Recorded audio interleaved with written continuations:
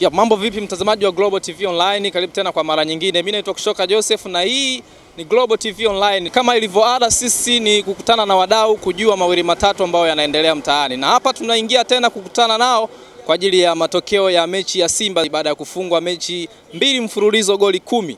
Najaribu kuongea na wadau wanasemaje. Mimi naitwa Kutoka Joseph, niko na Asha Kabuga nyuma ya kamera. Karibu sana tuwe sote mpaka mwisho wa mahojiano haya na wadau wa soka. Kwa jina naitwa Kenneth Julius Mpoma. Nafanya kazi zangu maeneo ya Sinza hapa. Kiukweli matokeo ya jana yameniumiza. Mimi mwenyewe nilikuwepo kwenye mpira pale, nimeona.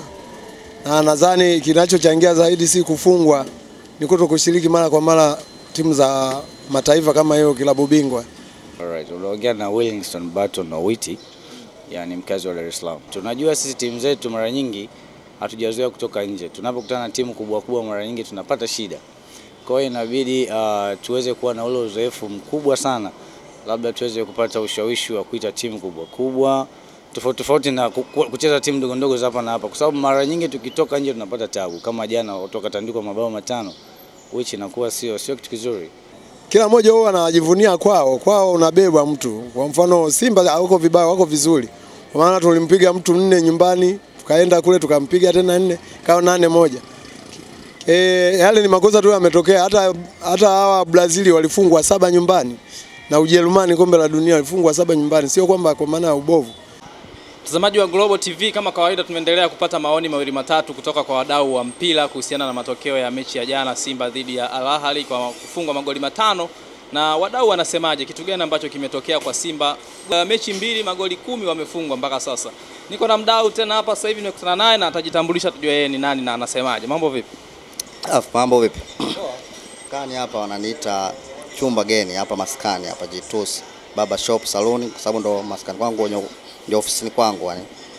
Mimi ni mshabiki wa Simba, naipenda sana Simba, ila kwa matokeo ambayo yamejitokeza kwa mechi zote 2 hizi mimi nimeumia sana kwa kweli. Sina budi na sina jinsi, ila nimeumia sana. Kufuzu kuna uwezekano upo, kwa sababu tegemezi tupo nyumbani. Tutacheza kwa sababu tuko nyumbani. Na sisi tutaingia na mananzili yetu, tutaingia na mbinu zetu kama wao wanavyotuingilia kwenye mazingira yao. Kwa sababu mtu ambao cheza kwao ni mtu utunzwa. Mimi nitacheza kwa kujiamini kwa sababu niko nyumbani, lakini kimpira kiwasani kwa mpira mimi simuwezi Mwarabu, wala yule nilicheza naye juzi ambaye nipiga 5 vile mimi simuwezi. Mimi jina naitwa Madam Duri Mohamed Makundana. Mechi nimeiangalia. Kitu gani ambacho ulihisi Simba walikosea dakika 45 wafungwa goli 5? Mimi naona ni makosa tu madogo wala si makosa ya kutisha, kwa sababu hiyo mechi kwanza hali ya kule Misri ilikuwa nzito kwa Simba. Hali ya hewa kwanza, kulikuwa na upepo baridi, ilikuwa kali sana. Ulikuwa na hata wachezaji waliperform kipindi cha pili baada ya kukuta mili michemka. Unajua mechi umeiangalia jana? Nimeangalia. Wewe umetazama kitu gani ambacho sisi tunafeli na tunafanya nini tokea hapo?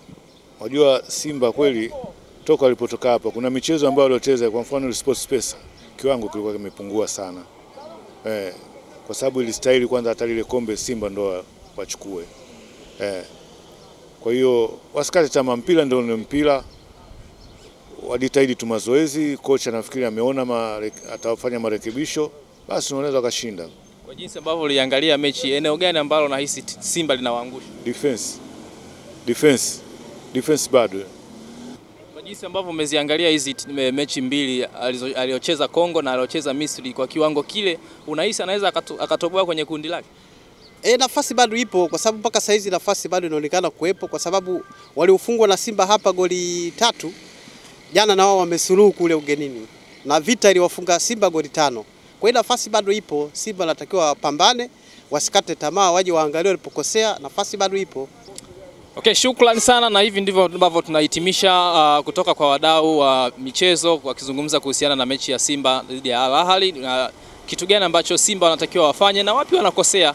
Ni maoni mawili matatu tumeyapata kama ulivyoyasikia. Mimi naitwa Kutoka Joseph, nilikuwa na Asha Kabuga nyuma ya kamera, na tuwashukuru sana Vodacom ambao wameendelea kusababisha video hizi kukufikia kwenye YouTube channel yako popote ulipo, lakini pia kinywaji cha Jambo ambao wao wanakuletea maji pamoja na soda zote ambazo unaweza kuzipata kwa mangi. Wewe nenda agiza kwa shilingi 500 tu utapata kinywaji cha Jambo vizuri kabisa. Usahau pia kusubscribe kwenye YouTube channel yetu ya Global TV Online, bila kusahau mitandao yetu ya kijamii. Bye bye. Mzee Tuzo, shikamoo. Marhaba. Mama Tuzo, shikamoo. Naona uko busy na simu. Hiyo simu ina story. Tulipokuwa nyumbani, alikuwa na simu ndogo inayohifadhi picha chache. Tulipofika mjini, nikamnunulia simu janja kwa Tuzo Points. Ndio kama unavyomuona hapo. Keki tena? Kuna birthday? Haswa, na hiyo keki ina habari yake. Mke wangu alisahau keki. Usiniambie. Ikabidi tukimbie hadi bekari. Kufika alikuwa na pesa pungufu. Nikamwambia usijali. Nikaongezea tukalipa kwa Tuzo Points. Karibu tukate keki. Mama, baba anapiga. Happy birthday mwanangu.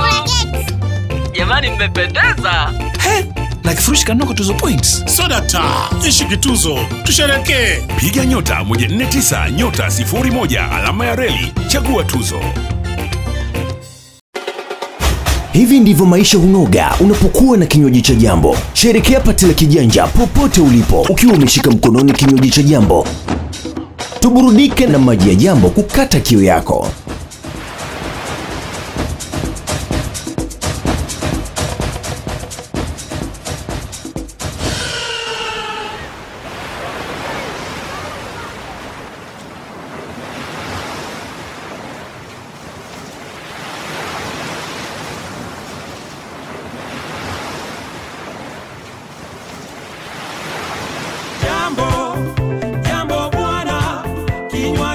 Tuburudike na kinywaji cha Jambo kutoka Jambo Food Product. Iwe Jambo Coco Pine, Jambo Pineapple Extra, Jambo Power, Jambo Orange Milk na Jambo Lina yenye ladha ya maziwa. Jamukaya.